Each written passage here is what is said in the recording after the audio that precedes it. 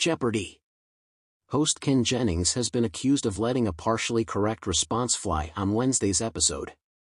Deb Bilodeau guessed a clue for Zooey Deschanel with "Who is Deschanel?" and was not prompted to be more specific as expected. Returning champ Deb Bilodeau, a winemaker from California, faced Ben Spilsbury, a sales engineer from Long Island City, New York, and Devin Lohman, an architectural designer and master's student from Peachtree City, Georgia. The clue read, "In the 60s Marlo Thomas was that girl. From 2011 to 2018, she played new girl, Jess." Deb, who wound up losing the game, simply responded, "Who is Deschanel?" and was rewarded the points by Ken, 48. FNS across the internet expressed disagreement with the breezy Jeopardy! Ruling in Ken's lack of asking for clarity, as there is more than one actress in the Deschanel family. Expected Ken to ask for clarification. One Twitter user wrote, "Emily Deschanel will be filing a strongly worded protest with #Jeopardy regarding Ken's failure to prompt be more specific on the new girl clue. Shouldn't they require a be more specific on Deschanel since there are other current acting options?" #Jeopardy, wrote another. "I thought the same thing. Fully expected Ken to ask for clarification and was very surprised when he didn't," replied a third. On Reddit, another fan similarly penned, "A little surprised they didn't throw a be more specific on Deschanel, since Zoe's sister and mother are also actresses." "Absolutely, especially when I never heard of the correct response one," wrote another. A fifth fan also agreed, "Zooey Deschanel probably has a higher fame level than her elder sister Emily, but Emily was the star of a show that ran for 12 years. This may be the moment that finally convinced me that be more specific has been permanently retired as a concept. The widely understood rule is that if a last name only refers to one person, the first name isn't needed, but if there is more than one person the clue could possibly be for it is needed." A Reddit user put it, "Sometimes first/middle names are necessary for clarification. For example, in a question about U.S. presidents, who is Obama is usually enough information to know you mean Barack Obama, but who is Bush is not enough information to know whether you mean George W. Bush or George H.W. Bush. If the first name is not necessary for clarification, people may omit it because 1, it's faster than saying the full name, and or 2, it's easier to remember just the last name." Questionable. Ken and actress Mayim Bialik, 47, succeeded the late, great Alex Trebek, who had hosted since 1984. The hosting announcement hasn't been the only big change for Jeopardy, as executive producer Michael Davies, who replaced the ousted Mike Richards, filled a job that before them hadn't changed hands in decades either. While Davies has been focused on the upcoming Jeopardy!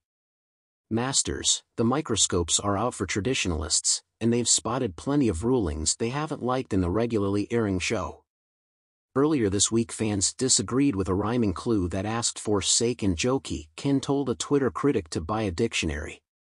Ken was also recently accused of being more lenient with 8-day champ Stephen Webb than another contestant.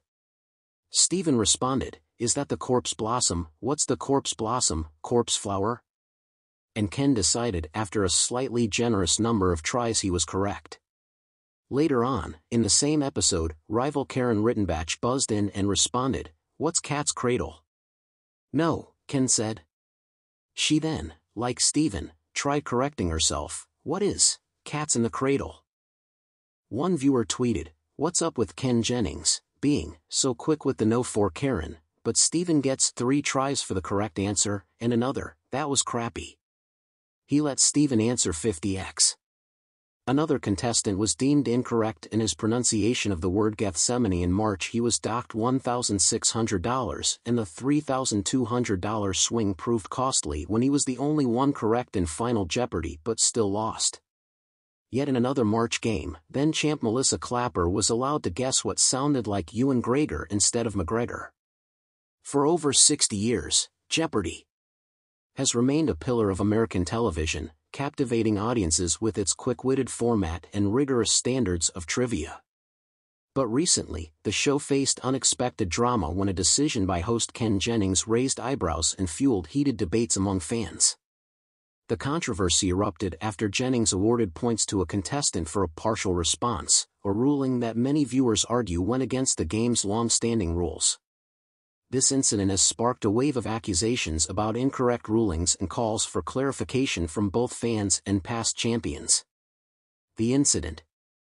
The controversy began during a tense final round of the game, when contestant Sarah Thompson, a 26-year-old software engineer from Ohio, buzzed in with what was thought to be a half answer. The category was famous historical figures, and the clue read, "This man is credited with the invention of the telephone and famously had a strained relationship with his assistant, Thomas Watson." Thompson immediately rang in and said, "Who is Alexander Graham Bell?" However, just as she spoke, her voice wavered, and she seemed unsure. She continued, or maybe it's Thomas Edison." Jennings, without missing a beat, smiled and replied, "That's correct. Alexander Graham Bell." The audience's initial reaction was one of confusion, as the format of Jeopardy has long been known for its strict policy. Contestants must provide a precise and complete response to earn credit for an answer. Partial answers have historically been penalized, with players losing money for what are considered incomplete responses. This was the case for a contestant several weeks prior, who, after giving a close but no cigar response, was not awarded points. In the past, even minor errors, like mispronunciations or slight misinterpretations of a clue, have cost contestants their earnings. So, why was this situation different? The outcry.